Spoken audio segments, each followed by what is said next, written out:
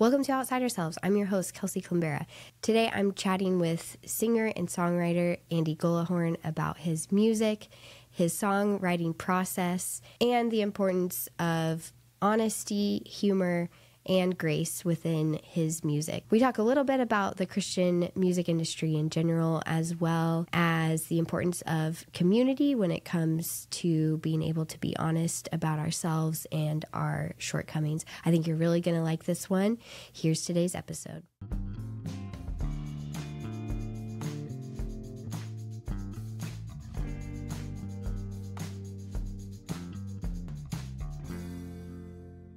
Andy, thanks so much for joining me today. I have heard you I've heard you live at a few 1517 conferences, the ones, of course, in Northwest Arkansas, but have not had the chance to talk with you. So I'm excited today to kind of pick your brain about what you do and about your music. So thanks so much for joining me today. Thanks for having me. Yeah. As we get started, can you just give us a little intro to yourself? You're a singer-songwriter. I know you live in Nashville, but I'd love to know a little bit more about who you are and what you do. Sure. Yeah, I'm originally from Texas, but I moved to Nashville to go to college. And Okay. I moved to Nashville because I loved writing songs. And I thought, I loved the songwriters in Nashville and thought I would be able to maybe write songs for other people. And I kind of started doing that after I graduated from college here because I married a girl who signed a record deal. So I was writing for her records and playing guitar for her, and traveled with her still am traveling with her, but the first 7 years of our marriage is pretty much just being her guitar player and writing for records. And then we started having kids. Oh, her name is Jill Phillips, by the way. Yes. Yeah. We started having kids and she wanted to be home more. So then I had no clue what I was going to do with my life and started making my own records and traveling, and discovered that over the years that I actually love traveling and playing music for people. I didn't think I'd want to be the person up front. And I'm always happy to not be the person up front, but I found that I really kind of like it. I love it. Yeah. So that's most of my my job now. I still write for some other people, but most of my work is traveling around playing my music for people. And the weird thing is it's not normal shows, I guess. Like this year, I've been gone most of the year, but it's playing retreats and conferences and things like that. Okay. Yeah. That's interesting. Do you, you obviously have a deep love for songwriting. Why do you like songwriting versus performing? Why do you like performing versus songwriting? How do the two kind of go hand in hand? To me, I love songwriting because personally, it's the easiest way for me to connect with my heart. I generally have a hard time like knowing what I'm feeling or what emotions feel like. I'm not like an Iceman or something, but whenever I'm in therapy or something, like, well, how are you feeling? I'm like, I don't know. Maybe I'm supposed to feel a certain way, but it's just hard for me to know. But songwriting has always been a way to kind of tap into how I feel about something. Like the songs will kind of help me figure that out. So the songwriting is kind of the most important thing to me. As far as the performing side, if I wasn't a songwriter and I was like performing cover songs or something like that, I think I would hate it. The reason why I'm playing the songs out for people is because I hope they connect with other people. And then doing shows also helps me feel connected to other stories to write more songs about. So I like writing songs with That's interesting. Picturing the audience like, well, what would be good to bring to this event or this city or this perceived group of people? Because I like thinking that songs can change me, can move me from one place to another. So I like thinking of how that might serve different communities. Yeah. Yeah, man, I relate to what you said about like not knowing exactly how you're feeling and writing being the way you kind of get to that. I feel like I'm similar. I'm not necessarily the person I'm not overly emotional on a lot of things, and the way that I end up processing a lot of times is through like either talking it out or writing it out. So I think that makes a lot of sense, and I'm sure there's a lot of people that feel similar. You are, I mean, a lot of your songs are not overtly Christian, but you are a Christian artist, and you are a Christian personally. Why have you kind of decided to go down that route as far as songwriting goes? Well, I didn't grow up listening to Christian music. Um, and I grew up in church, but not listening to Christian music. Grew up Yeah. Catholic, and we didn't listen to stuff like that. So, Okay. and I'm partly grateful for that. Yeah, But I also that's I true. grew up on country and folk music. So when and the kind of places I play, it might be a specifically Christian venue or setting, or it might completely not be. So I've always Hmm. wanted to write the songs in a language that wouldn't make somebody feel left out. Yeah. So, and I've written for stuff in the Christian music market for a number of years, but there's a certain language to it that felt like a foreign language to me. It's not just the way that I normally talk, so I Yeah. never felt like I fit in with it. But I love being able to play the same song in a church that I would play like in a regular venue, and people feel like they can connect with it. That doesn't mean I don't sing Mm. songs about faith or God. I think I do a lot, but I think when I do, I'm careful about the language, and Yeah. I try to write more about. I find that even people that aren't Christians, they can relate to doubts, and when you're talking about that kind of a thing, doubts and suffering, they're like anybody can relate to that. So my Right. goal is to write in a language that wouldn't leave anybody out. Yeah, and I hope I didn't mean to give people the wrong impression, because your music isn't, I don't think it's what people tend to necessarily first think of when they think of like Christian music. And I think one reason, if you have a negative connotation with that, maybe, I think one of the reasons though that's true is kind of what you're saying. Um, you're writing for everyone, and one of the ways that I think you do that so well is that you have this um, depth of honesty there's a depth of honesty to your music, because you are really good at being honest about yourself, as well as kind of the human condition in general. And that's not always an easy thing to do. And where would you say that ability has come from, where you are able to just kind of be honest um, with your audience? I kind of think that um, that's a great question. I was about to answer something. I don't even know if it's true. It's just kind of off the top of my head. But Yeah, go for it. I like to think that the songs are a reflection of what my life actually is, and not every songwriter tries to do that. Hmm. Like there could be some songwriters that are writing from a persona or whatever, and it's they Yeah. feel like it's Okay. separate from who they are.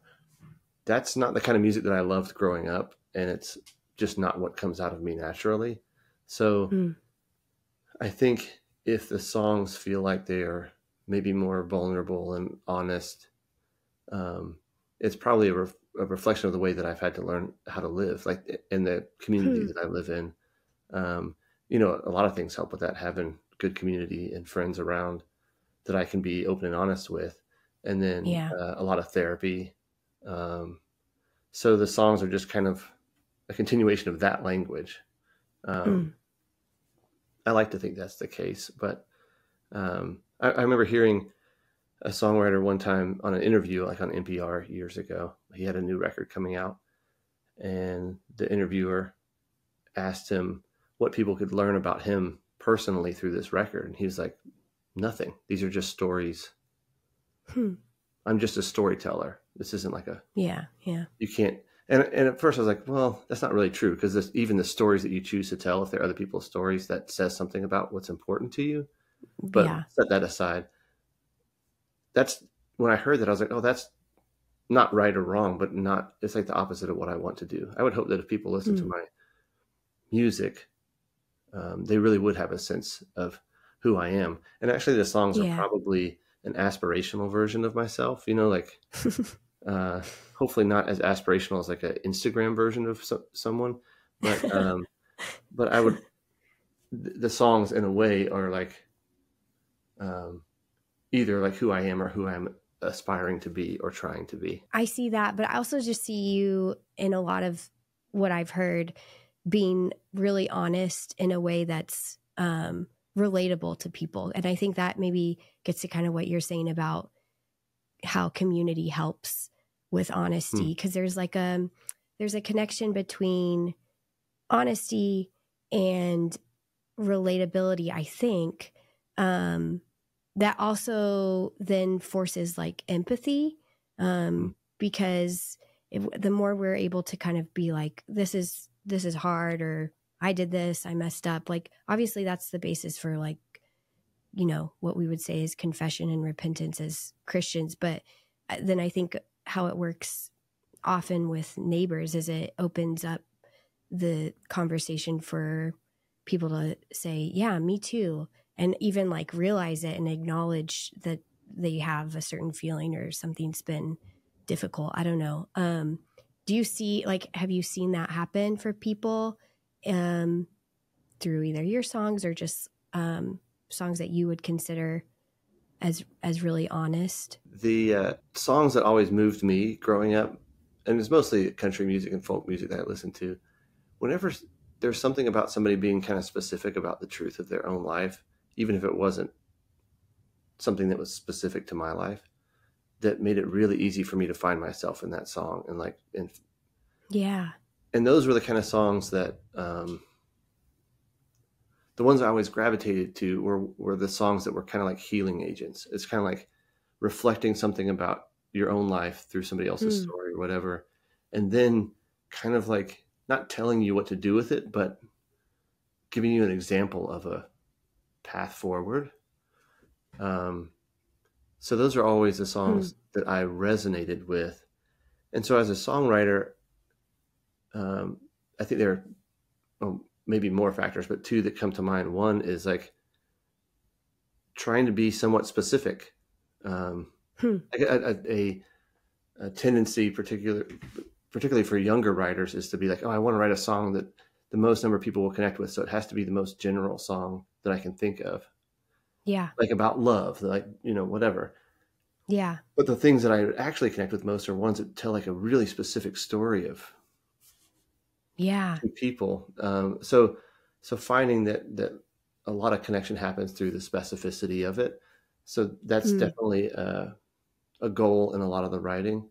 And there was a second point that I had, and it was really good. And I'm trying to remember what it was. If you remember it, we can circle back, or you can take a minute. I might not ever remember it. But I think, I do remember. The other You're part going to remember it at like 3 a.m. Yeah. And I'll just text you a voice message. No, the other part was, with that background in country and folk music, like I'm kind of I love math. So one of the things I loved about those songs is I would just kind of study the song structure. And I love the way that the simple structure of a song could do some of the heavy lifting for the change agent part of the song. I don't know if that makes sense, but like how you could use, I mean, it would be like that with any kind of writing, right? Yeah. But there's a certain structure to it that is, I don't see it as like restrictive. I see it as like being kind to the listener. It's an easy way for them to process information. So I would pay attention to song structure and also just try to use really simple words. I don't think I've ever been accused of using really Yeah. big words and being like a great poet. Um, but I just always like to write something the way that I would say it. I want it to be Hmm. conversational. And I'm not saying every song should be that way. I just do it that way because maybe I've tried the other ways and I'm not good at it. I don't know, but it's just being comfortable with that. That's just the language that comes out of me. Hmm. And my hope in using that kind of language is that it would be easy to relate to. Yeah. No, I think that's totally, that's something that I've picked up on as well is how simple your lyrics are. Which you're right. That makes it easy for people to process them and take them in and then relate to them. I feel like one song that I really love, and that you do this, all of what we've been talking about really well. Like you're so honest about yourself, and then because of that, it's relatable. Is Different Now, which I think is on your Okay. most recent album. Do you want to talk a little bit about that song, and kind of what you were thinking, and why you wrote it, what it Sure. means? Sure. The first verse says, the good kid growing up, that was me. I was voted most likely to be a priest, which I was in high school. In my Catholic school, I was voted most likely to be a priest, and I failed everyone. But it was kind of coming out of a season, just realizing that, just a mixture of my own personality and the events of my life. I would say I'm naturally a pretty avoidant person and somebody who would want peace at all costs, but like peace as in like just like no waves. And through life, realizing that sometimes going for like not making any ripples in life, not being affected by life and not affecting life, actually isn't bringing peace into the world. So it's kind of like, also, I think there's a line in there about what I thought it meant to be kind. Yeah, you said Was to my like lose myself. definition. Yeah, my definition of the way to be kind was to lose myself and to shun desire, Yeah. which And is, and so yeah. so like just finding out in life that like, oh, that, yeah, for some reason I had a definition of kind that was like, I need to erase myself and not be a burden on Yeah. anybody. And then, Hmm. you do that long enough and then you realize, well, what happens is you start to build up resentment because you feel like you're being erased. And then, it starts to come out in other ways. And that's not actually being kind. So it's taken a lot of life experience and therapy and spiritual direction, all these kinds of things, and my friends, good friends, to help me realize that, like, oh, a way to be kind. Sometimes a way to be kind is having boundaries, and a way to be kind is to, like, not be passive aggressive and actually speak up when you have, like, if I'm created a certain way to be in the world and I'm like putting a blanket over it for the sake of peace, maybe that's not the most peaceful or kind thing to do. So, it's just out of, I don't know, kind of stating in a place where like all these things that I thought, oh, this is what it's like to be this. And then realizing, oh, that's not actually That's not true. it. Yeah. It made me think, I don't know, that first, like, I really relate to that first few lines about being like the good kid growing up, and, people telling you were like, that is definitely my story too. Like being told all the time, oh, you're so good. And I think that kind of refrain starts to tell you that only your behavior matters, only only what you're doing. That's the only thing that people care about. And that's the only thing that makes you valuable. When it's, so much deeper, like if you're doing all the right things, but your heart is wrong, or you're resentful, or you're not standing up for what's true, or whatever the case may be, then there's so many more problems. That's where my head was going through this song. And that's a great example of how like it's speaking to me personally. But I just think there's a lot there when it comes to like kind of trying to prove yourself through what you think you should be doing, which I think a lot of times is like we think we should be acting a certain way and not addressing kind of the deeper issue of like what your heart says and believes and trusts. I don't know. Totally. And this is making me think of, so over the years, probably because I've been through a lot of counseling, there's a lot of counseling language in my songs. And then a lot of counselors would use my songs in their practices or whatever.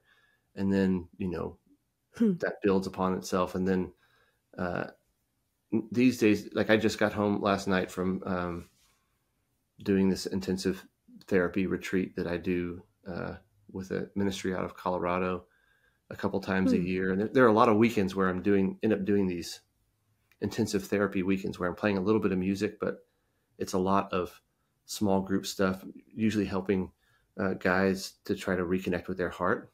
So I think one thing I've learned in doing that, we do these, experiential exercises of like trying to dig through childhood trauma and all this kind of stuff. And in one of those exercises, you list out your roles as in your family of origin, kind of from 0 to 18 in the house you grew up. And it could be, I was the comedian, or I was the scapegoat or whatever. Well, most of these guys that are coming here, like their lives falling apart because they're disconnected from their heart.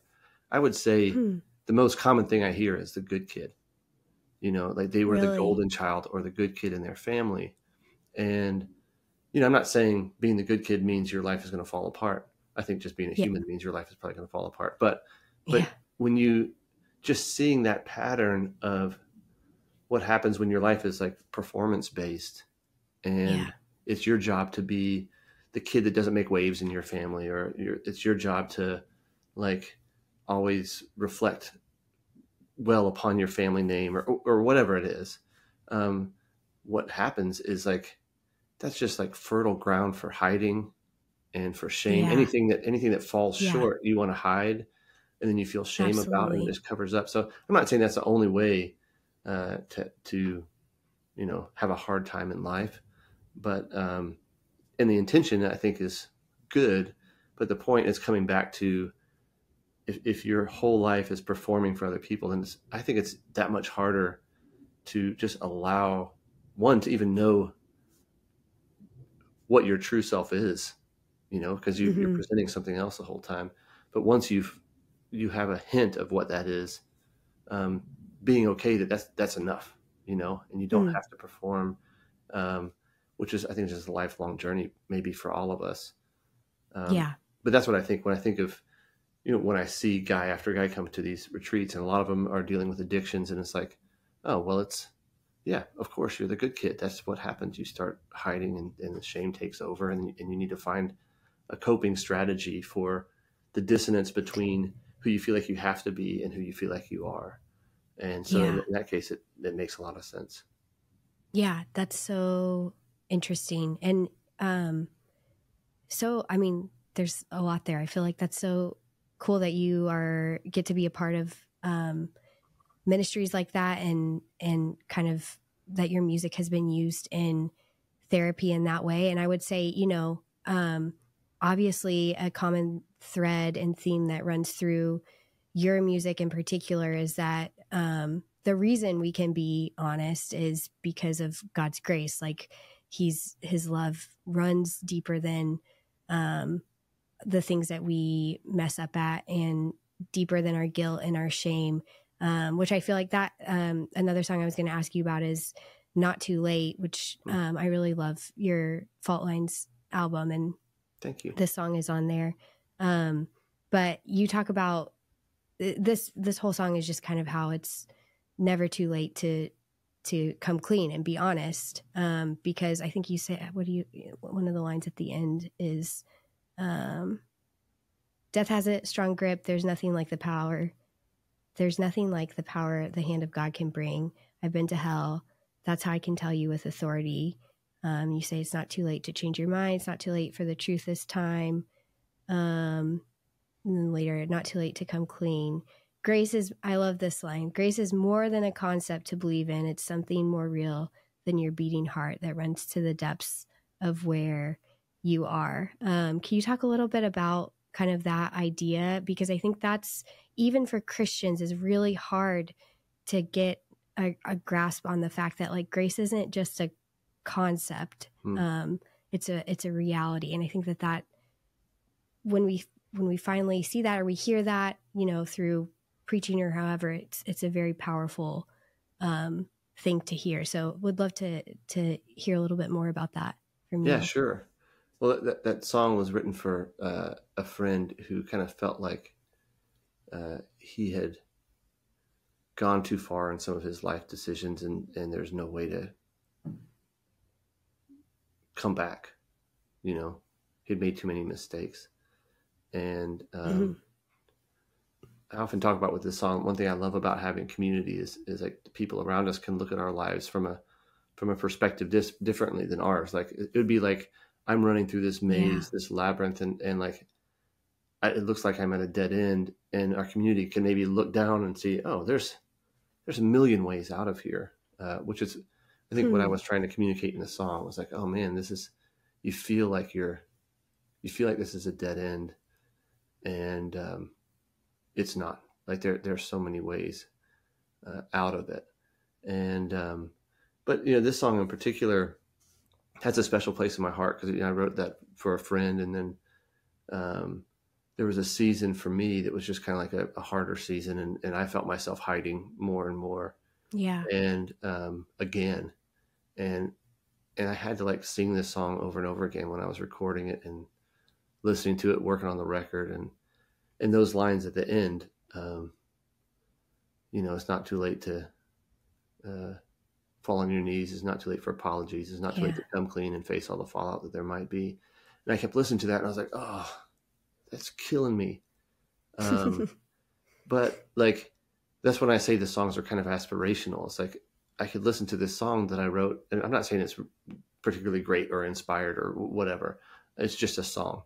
But like, it was what I needed to hear at that moment, and to remind me like, oh yeah, this isn't, when I think about grace, it's not just a concept to believe in.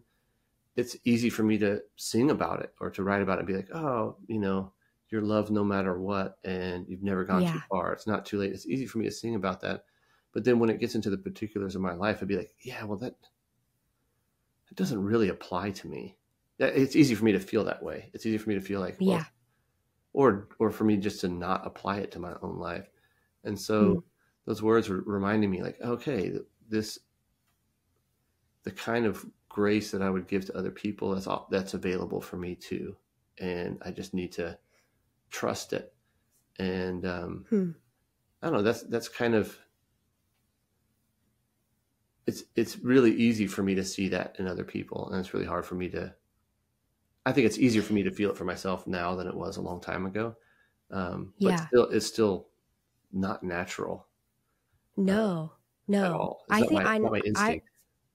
I don't think it's anyone's instinct. I think that's why it's so great when it comes through to us through like an outside source, you know, like whether it's your song to someone or, you know, through the gospel being like proclaimed, because we're not going to naturally tell ourselves that, but we are going to see, we're going to see it and feel like it's applied to our neighbor. But we never going to really, I don't know. I would say we're not really able to, or at the very least, very good at applying it to ourselves. It's kind of like we're trying to paint something on our face without a mirror. Like it's just going to look real bad. And I think I can accept that that's just going to be reality for the rest of my life, which is why I need to be in community with people. It's like, I mean, that's reason one of a million of why I need to be in community with people. But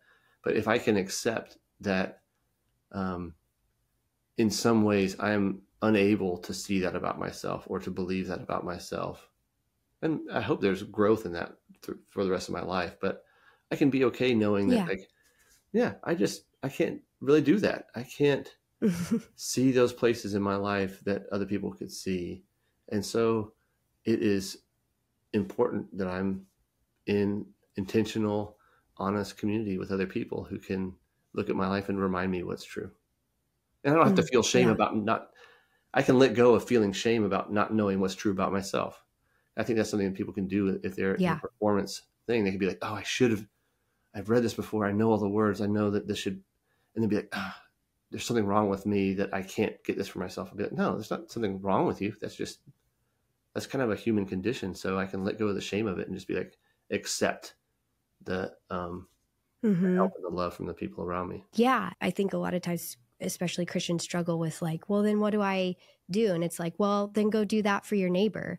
Like let your neighbor do that to you, and feel, like you said, let go of that shame and feel the freedom that's within that, but then go and speak that and proclaim that to other people.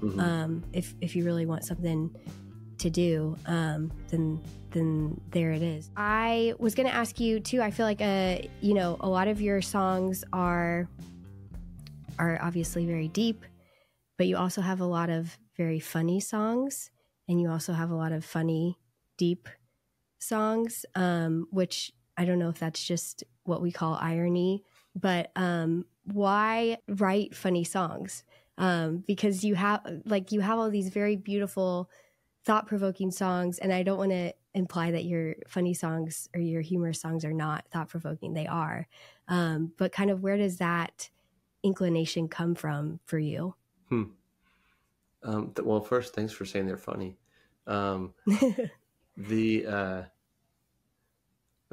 of it is also just a reflection of hopefully who I am. I like humor. Yeah. I've always liked, I'm not saying that I'm particularly funny, but I appreciate good comics. I appreciate good writers. I just always have. But I think for me, that like the quote funny songs, or whatever you want to call them, one thing about them is whenever I'm writing like a humorous song, there are escape hatches everywhere in case people aren't laughing. I could pretend like I'm singing them seriously because I'm just too nervous to put it out there.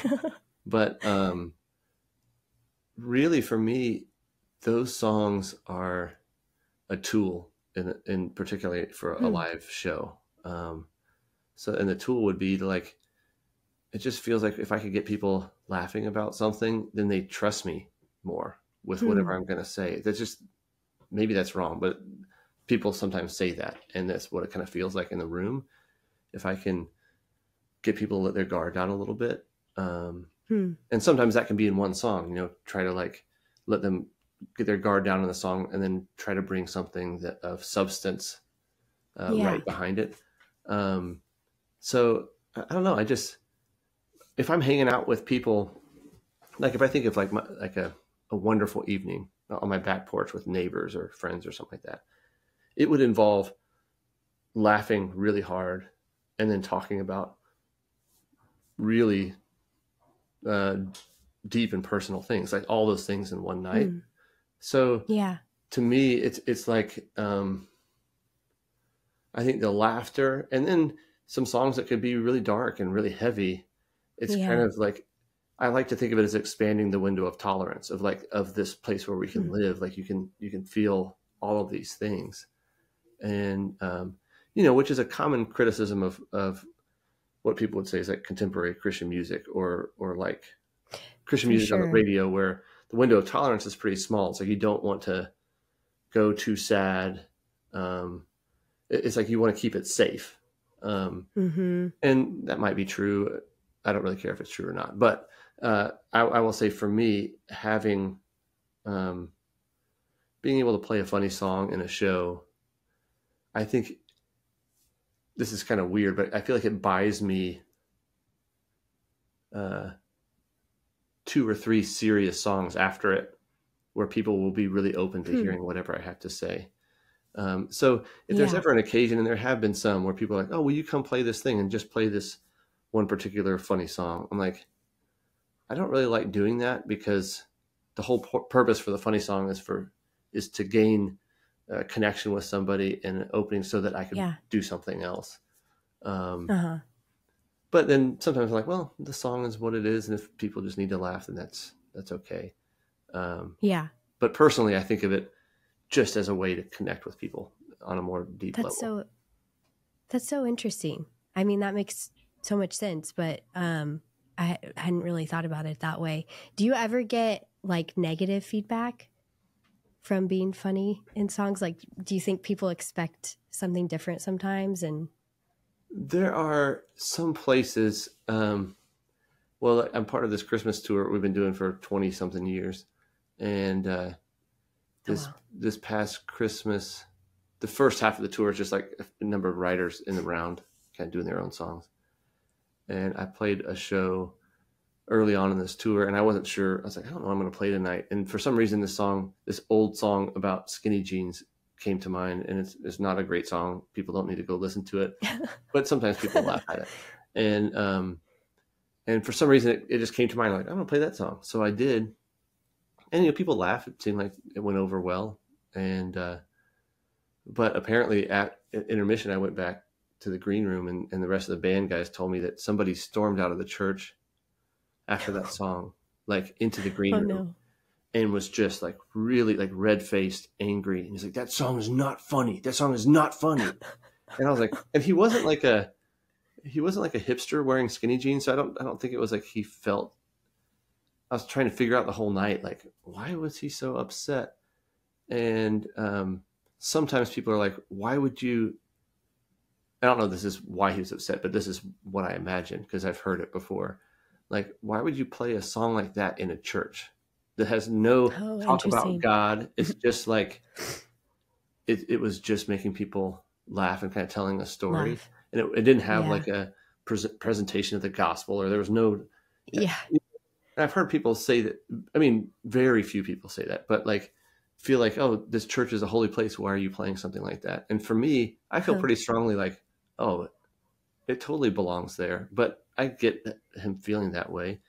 But if I have any kind of negative feedback, which it doesn't happen a whole lot, because places that wouldn't like me to do that have pretty much weeded me out at this point in my career.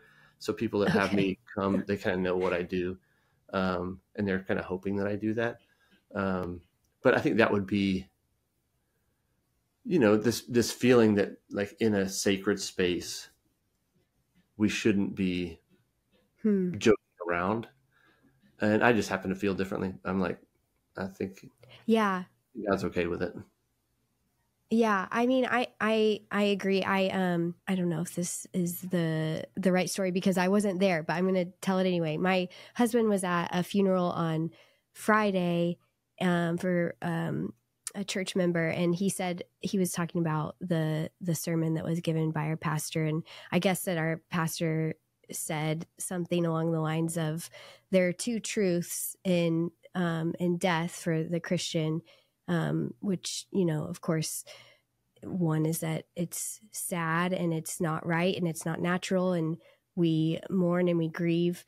But the other truth is that we rejoice and we have hope that we will see this person again. And he then, I guess, told the story about planning the funeral with this particular family, which is a really large family at our church. And there was like a lot of laughter as they were telling stories about their mom, and they were just like cracking up in his office. And he said something like, a lot of people might have walked by and been like, why are they laughing while they're planning this funeral? Like, that seems so wrong. But there's like a place for it because of this underlying hope. I don't know, that just made me kind of think of that. Yeah. Like, there is a place for humor and relatability.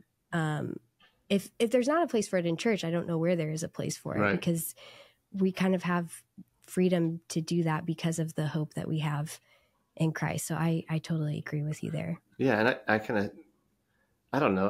I believe there are some people at their funerals, they would probably be really offended if people were laughing, you know, that maybe that's Yeah. just out of their own life experience and kind of what they value. Mm-hmm. But when I think about my Yeah. funeral, I hope people are laughing their butts off. I hope people are telling funny stories, and I hope Mm-hmm. they're laughing more than they are crying, but I hope they cry too. Yeah, I hope there's a little bit of both. But I just like the idea of having.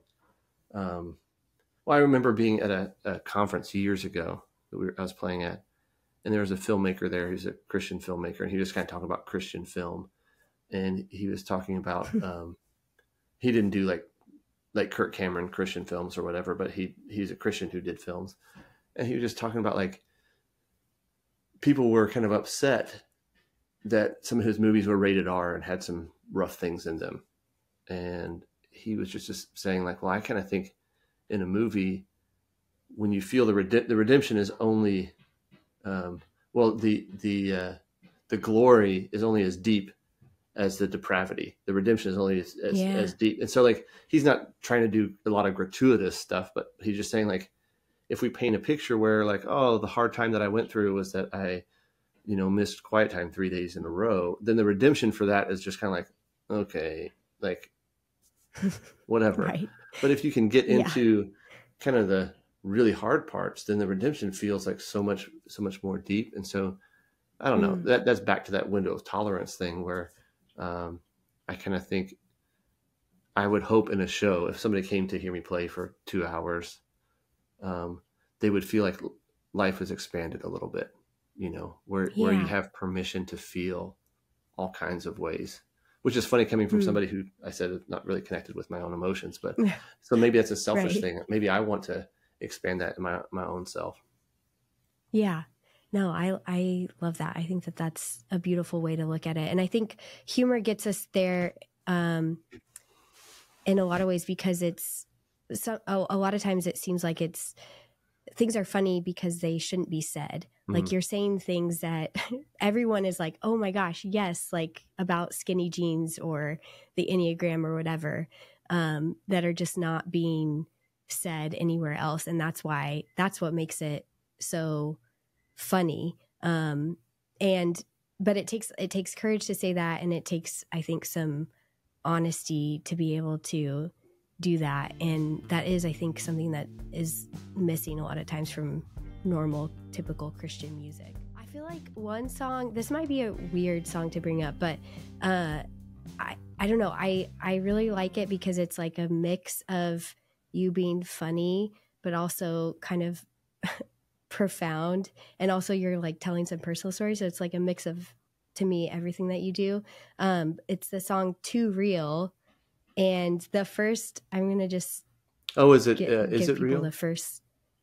Wait. Is it real or too real? Oh yeah, is it real? You're right. You wrote the song. Well, yeah. Is it real? And it starts with, there's a man who looks like Donald Trump in front of me in the communion line. I know that I'm supposed to keep my mind on better things, but his hair looks like a helmet of gold put on by a 3-year-old. Nothing makes it move. And so I can't help wondering, is it real? Is it real? Which is your chorus. And then you have, I think 2 or 3 more verses that are a lot more serious and kind of get to some like theological truths. Can you talk us through kind of that song and that mix of feelings and approaches within that one song? Sure. I guess first off, I would say this is an example of, you know, the structure that I talked about. This is an example of me just kind of leaning on the structure to bring meaning out of it. So like, I didn't start out with an idea of writing a song about anything in particular. The song started just literally, I have 3 kids and they're, you know, older now. I've got 2 in college and 1 in high school, but this is long ago. This is when the idea of Donald Trump being a president would have been funny, like a long time ago. So I was putting the kids to bed and I just kind of carrying around this guitar and kind of singing from room to room, whatever. I don't do that all the time. But I was trying to make my daughter laugh. So I was just playing some random chords and I was trying to make her laugh. So I just kind of, that first verse was just whatever came out. There's a man who looks like Donald Trump in front of me in the communion line. And then when I got to the "Is it real" part, I was like, well, that's weird. And then as I was walking back and forth, I was like, what? Like, what does that mean? Like, why did my mind go there, and why did I write that? And I was like, well, I don't know. Let's just follow the form. So I kind of trusted the form of the song. And so since I was talking about communion line, I was like, well, what do I think of the communion? And I thought about my first communion, in my Catholic school growing up. And there's a guy named Sam who was blind that I was kind of leading up to the. So it's just kind of like, it made me think of this story when I got my first communion at church. And then at the end of that verse gets to, we get up there and he just kind of stuck his tongue out, and they put the wafer on his tongue. And for me, I took it. I'm sorry, but that's an amazing first communion story, like, to begin with, that you had a friend that was blind that you had to lead, and then they put, like, there's so many things there that are amazing. It is. And it's like, I don't have a lot of memories of my childhood, but I remember that. I still remember him with his right hand. He was hitting the side of every pew, kind of saying doodle, doodle, doodle. And then he hit somebody's arm. He goes, oops, and whatever. And then we get up there and get communion. Wow. And so the structure of it, I was like, oh, if I'm writing a funny song, I kind of wrote, funny in quotes, but like, it's funny just because, like, saying something about Donald Trump and his hair is right. People are like, oh, it's funny. They laugh. Yeah. And so then structure wise, I go to the second verse. I'm like, well, I don't want to like totally depart the humor part. So, but I don't want it to be just humor. So that at the very end, I talk about like the drinking the blood and then saying, is it real? Mm-hmm. And at that point, that's not like really funny, but at that point, performing the song, some people laugh and some people don't. It doesn't really matter if they do, but it was kind of like moving to like not as funny, but still lighthearted. And then it goes to this bridge about that, as I was going from my daughter's room to my older son's room. And around that time, I was literally reading this book with my oldest son that was given to us at some conference we played at. It's like, it wasn't focused on the family, but I think it was something like that. And it was like how to raise your teenage boy. I don't know what the name of the book was, but it was like talking to your teenage boys about whatever. And so we started reading this book together. And I was like, I don't know if I agree with everything that's in this book, but let's just see what it says. And we were reading it. Mm-hmm. And we literally got to this second chapter, and the author said, I know that it's easy to believe in God. And my son was like, Dad, it's not easy. He said, I want to burn this book. And I was like, okay, let's get rid of this book, And so for some reason, the only reason why I thought of that is because I was walking back and forth in the kids' rooms. And so it, starting with a stupid idea about Donald Trump and the communion line, it just became this song about this mixture of my own doubt and what it meant to go and take communion. I really had very little control over where the song was going to go. I just kind of followed the structure. And so in each verse felt like it gave me a clue to the next thing. And then, at the end, it just talks about showing up on Sunday and kneeling down to get communion, whether it's a habit. Some days maybe I mean it more than others, or maybe I'm more connected, but I'm still asking that question. Is it real? I'm still showing up. I don't know if that really answers your question about it, but that was a journey from beginning to end where I really had no clue where it was going to go. And it just started because I was bored and trying to make my daughter laugh. I love that. Well, and it is like, it's kind of, to me, it seems like it's, this song in particular is what you were just talking about as far as like using humor as an entry point for people. Cause the song itself like starts funny and probably perks people's ears up. And then you get to a place that's really, really interesting. And all along you're asking this same question, but the answer to the question kind of changes, or maybe the meaning to the answer of, is it real, kind of changes. So I really like it. Thank you. It's cool. Yeah, I'm a sucker for that. I mean, talking about song structure, I'm a sucker for a kind of song where I can get to a chorus. I can have people look at a chorus, 2 or 3 different ways by the end of the song. Like you set it up to where you're looking at it this way. And that's like old country music tricks. but Yeah. those tricks always worked on me. So I always loved them. I feel like your writing, like we've said, kind of gets to the human condition either through humor or, something that's a little bit more serious and honest. But you are also a lot of times, and maybe even all the time when it's necessary, leaving people with grace and the gospel. Would you say that's like a storytelling? Do you feel like that's important for storytelling when it comes to your music and what you're trying to do, to always end on grace? Is that like a goal of yours, or does it just kind of tend to happen naturally for you? Well, I feel like if there's an intention, it's this weird mixture of always wanting to, I don't know, there are a lot of intentions that kind of go, I guess, into every song. People who'd say that pastors only have one sermon they preach their whole life, and a songwriter might have only one song they sing their whole life. And I kind of think that's true. And if it's true for me, the song would be wanting people to feel like they're not alone, but also like that they don't have to, they're loved the way they are, So, but I'm also intentional in not trying to, like, every song doesn't have to tie up into that space, So it's like, we can talk about hard things and don't have to put a bow on it. But I just really believe, like, my experience in this life has been that every turn that I thought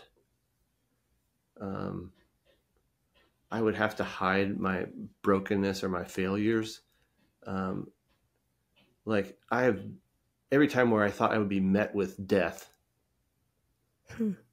I was met with life beyond anything that I had imagined before. Like, anytime I thought, like, oh, if this happens, this is it. And then, like, I find out that I'm a really bad predictor of the future because I keep thinking that that's just going to be, horrible if people were to see some weakness, or if I were to be seen as stupid or whatever. And then, enough times of experiencing failure or like really learning that, like, those broken parts inside of me are things that, like, are bridges to connect with other people and are bridges to understanding more about myself. So, like, that's just been my overwhelming experience in life. So it's like that, the grace, whatever that looks like, if it just looks like saying, no matter what you've been through, you're loved. That's like a huge magnet. It's like a sun that everything is kind of like revolving around it. And some songs get closer to it than others. But it's just like they're all kind of held by that truth, because I just feel like that's the way my life has been held. So I don't know another way to write. No, I think that's really beautiful. And I certainly think it's, personally, I would say that's a helpful place to leave people, whether it's in a song or theologically, if we're just talking about, like, the goal of a preacher or whatever. So I think that the fact that you are doing both so well, like, you're kind of cutting away at what's hard for people and what's difficult about life and where we mess up through honesty and humor, but then leaving people with a word that doesn't leave them alone in that, I think is really beautiful and important. So thank you. Yeah, Kelsi. That's great. Yeah. Well, I know you're working on a new album. Can you tell us a little bit about what you're working on, whether it's that or something else, before we wrap up? Sure. Yeah, I've kind of, quote, been working on a record for a while now. Like, I think the last record I had was like 2018, that's a long time now. And I probably should have been doing records during COVID time, but I couldn't do it. So there are a lot of songs that I've written in the last number of years that, I've been playing out on the road, and that I'm excited about getting out. So I've been working on that here, but the problem is I'm traveling a lot, so it's really hard for me to switch gears from, you know, if I'm gone from Wednesday to Sunday and I'm home for 2 or 3 days, then I'm like, I want to like see my community more than I want to like make a record. So, but I'm slowly chipping away at it. And, yeah, I'm just excited to have those songs out there. And in the meantime, what I've done is, people talked to me for a while about doing a Patreon thing. I was like, oh, that just sounds like too much work. I can't do it. But what I've done instead is like to give these songs a place to live in the meantime. I kind of did a Patreon thing where whenever I write a song, I make a video of it and post it so people can engage in the songs. And if they're looking for those songs, they can find them there. And I can kind of get feedback about it from the wonderful community that's there. So the songs kind of, there's a lot of songs, you know, like, I don't know, 80 to 100 songs that kind of live there. Oh, wow. In the meantime, while I'm working on this particular record and trying to narrow down, you know, all the songs that are going to be on there, but I'm really excited, and it should be done. Well, the hope is that I would be able to do it between now and like April, finish recording stuff. So, okay. Yeah. Awesome. Oh, well, that's not too far away. Well, I say that, but you know, anybody who knows me, like, oh yeah, you said that before. So we'll see. Okay. Well, that's great. People can kind of be on the lookout for that. Anything else? Any place that people should go to find your stuff, whether it's like social media or sure, whatever. Yeah. Like I'm on social media, I'm like Instagram and Facebook, if people are still on there, and then my website is just andygullahorn.com. But I'm horrible at posting a lot because I don't know, part of it's like I love my actual life, much. You know, so I find that whenever I get into the mode of feeling like I need to post a lot, then I don't like where it takes me. So you can follow me on there, but I'm also like just easy to get in touch with if anybody wants to get in touch with me. I don't have people, but through social media or through Patreon. That's kind of like where it's just patreon.com/Andy Gullahorn. That's kind of where the most updated, it's where I'm putting all the songs and kind of conversations about that. And go to the website. I think it's still up there. I don't really check it. That's not very helpful, is it? No. People will find you. Yeah, it's fine. I'm fine. All right. Thanks so much, Andy. I appreciate your time. Thank you, Kelsi. Outside Ourselves is a 1517 podcast. To learn more about all of our shows and all of our podcasts, please go to 1517.org/podcasts. We have a new Academy course out now, led by Bruce Hillman, who has been on the show. In this Academy course, which is free to anyone who enrolls, Bruce is leading us through the history of the church fathers, who these people were and why they are important to the church and important to us today. So make sure you go and check that out and sign up for it if you haven't done so already. If you haven't done this already, I would love if you could give Outside Ourselves a 5-star rating wherever you're listening. Leave us a written comment. It should only take you a minute or two. Or if you're watching and listening on YouTube, please go ahead and subscribe. Those are all easy ways to get the word out about the show and to support what I am doing here. Thanks as always for listening. I'll be back here in a couple weeks with our next guest.